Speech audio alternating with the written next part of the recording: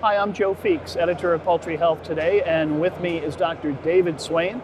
He is a research veterinarian with USDA specializing in avian flu. David, thank you for joining us. My pleasure. Obviously, avian flu has had its fair share of headlines in the United States over the past year, but this disease really isn't very new to you. In fact, I understand that your history with it goes back some 30 years. That's correct. So I began working on avian influenza as a disease of poultry in 1987 when I was a professor at Ohio State University. Now, there wasn't any avian flu in Ohio at the time. How did you become so interested in this? I was working with another professor. We were doing studies in wild birds, and one form of avian influenza, what we call low pathogenicity or low pathogenic avian influenza, can be present in migratory waterfowl or migratory ducks. And so we were studying in ducks in Ohio, finding this virus and trying to understand better how it was spreading within wild birds, of which it didn't cause any disease in the wild birds, but there was always the potential of crossover into domestic poultry. And that was the root of the concern? That was the root of my beginning in working with the disease. And it has gone from there to working in other countries, for example, in Asia, in Africa, helping them work on the more severe form of avian influenza, the deadly form, the highly pathogenic avian influenza virus.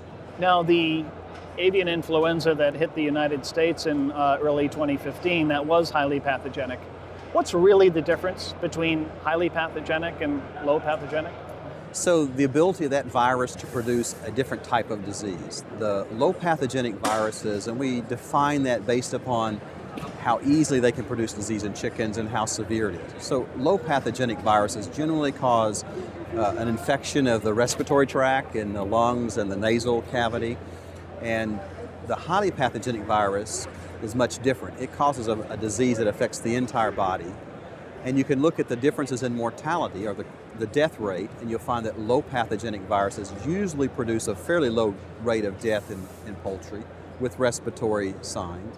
But highly pathogenic may produce mortality rates, if left in the flock, up to almost 100% of the birds may die.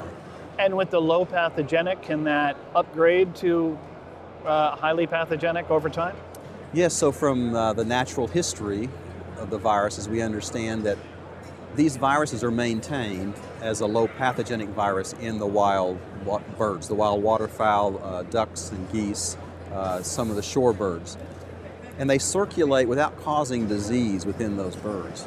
And then on occasion, that low pathogenic viruses of specific types, and the specific types are what we call H5 and H7, if they infect poultry, our chickens or turkeys, and circulate for a while within them, then they can change, a way we call mutate. They'll change from being this low path to being the high path virus. And so they would change from producing this respiratory disease to this severe, rapidly spreading disease that can cause high death rates in poultry. So the more recent outbreak in Indiana, that was low path, correct? So the outbreak in Indiana is an example of what I was just speaking of, is that virus actually was present in wild birds, and it moved as a low pathogenic virus from the wild birds into domestic poultry.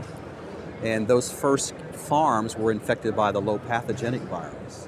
And then that low pathogenic virus mutated while it was on one of these farms to being a highly pathogenic virus.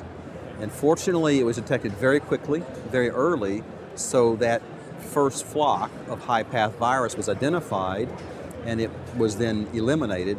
At the same time, they identified the other flocks that had low path virus, and they were eliminated to stop the outbreak from spreading. And you mentioned that it was picked up quickly. What tools were in place then that were not in place, let's say, a year ago to catch the virus that early on? Because of the outbreak last year, the highly pathogenic H5, all across the United States, I think most poultry growers and most poultry companies are aware of that particular virus. And the way it spreads from farm to farm is by movement of, say, equipment and people unintentionally. And so what has really improved in the last year is understanding of biosecurity. And that's methods that you use on your farm to keep a disease from coming on, how you control that. And so throughout all the U.S., those methods were being employed to reduce the potential for coming in.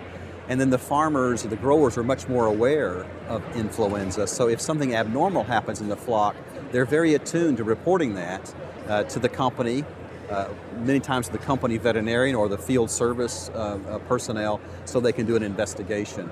And that was what was done in Indiana, is they observed a slight increase in mortality and a drop in water consumption. And so they did an investigation and found the virus very quickly.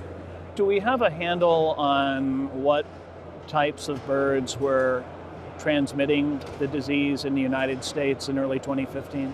So if you're talking about the H5 highly pathogenic? Yes. Yeah. So yeah, initially the first cases in the United States were identified in migratory waterfowl, these are ducks, and some cases were found in birds of prey, of which they prey upon waterfowl, and that's how they became infected. But very quickly thereafter, there were cases identified in backyard poultry in Washington State and Oregon, and then the first cases of commercial poultry were in California after there had been multiple cases identified in waterfowl and in birds of prey. So those first poultry cases were intermixing in backyards of wild birds that were infected with domestic poultry. And then later the first cases in commercial poultry were identified. As the outbreak unfolded into the Midwest states, there were isolated outbreaks in commercial poultry in some backyard flocks, and then eventually it settled in the Midwest, and there was a very good epidemiologic evidence, which is the study of disease and how it spreads. There was very good evidence of that after that virus had circulated for a good period of time, it was then able to spread more easily from farm to farm. So initially in the Pacific area, Washington, Oregon, California, those first cases in poultry were introduced from the migratory waterfowl, but as it got into the Midwest, more of the cases were farm to farm spread and not involving wild birds. And when you say farm to farm spread, is that one truck driving to another, or is it wind or dust? It varies from farm to farm, and in most farms you never know exactly how did that virus get on the farm. And what you have to do is you have to do a risk assessment. And by doing the risk assessment, you find the weak points, the common points of how things can move from farm to farm. And so it's impossible to find an individual cause. And usually you find these are the most common risk factors, and one of those may have been the way that it was moved from farm to farm. In terms of avian flu's interaction with other diseases, does it are some birds going to be more susceptible to avian flu because they have a particular virus in their system for another respiratory disease, for example? If we look at the two different types of viruses that I talked earlier about, the low pathogenic and the highly pathogenic, with the highly pathogenic virus, it's such a deadly virus, it doesn't need a co-pathogen or a co-disease.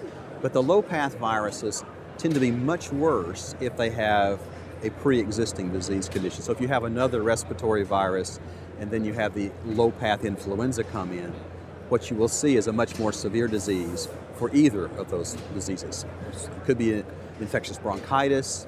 The birds could be more susceptible from infectious bursal disease, but those can interplay with the low pathogenic types of viruses. What are your thoughts on avian flu vaccination?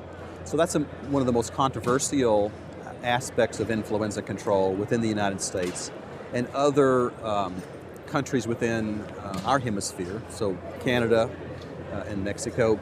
And it's really controversial in the European Union and Australia, what we would term developed countries. And the issue is that when you look at, we can't live with highly pathogenic flu, the best solution is to do an eradication program, identify infected farms, and then humanely euthanize the birds on that farm and dispose of them in an ecologically sound manner.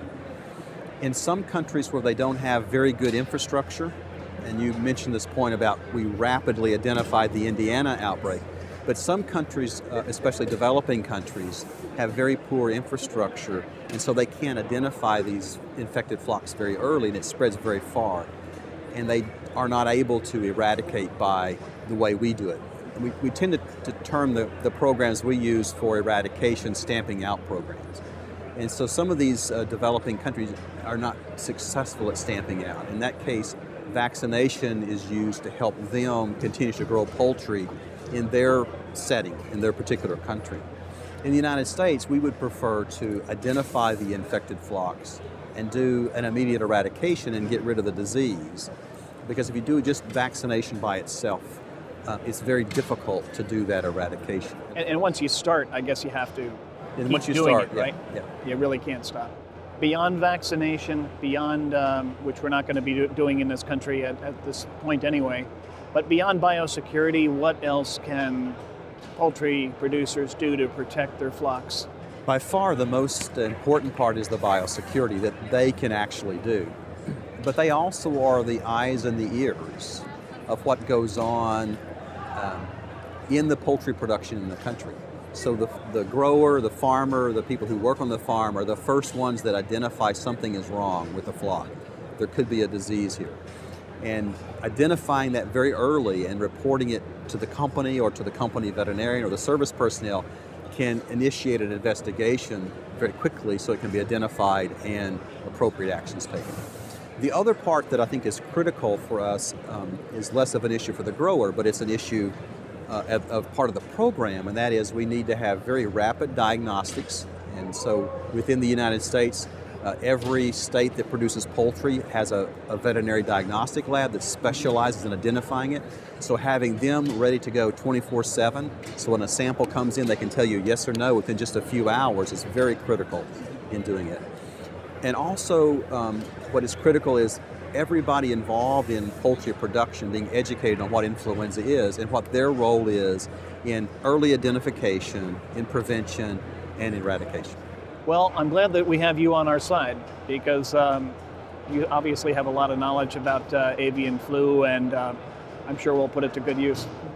All right, we've been talking to Dr. David Swayne. He's a research veterinarian at USDA. David, thank you again for joining us. My pleasure, thank you.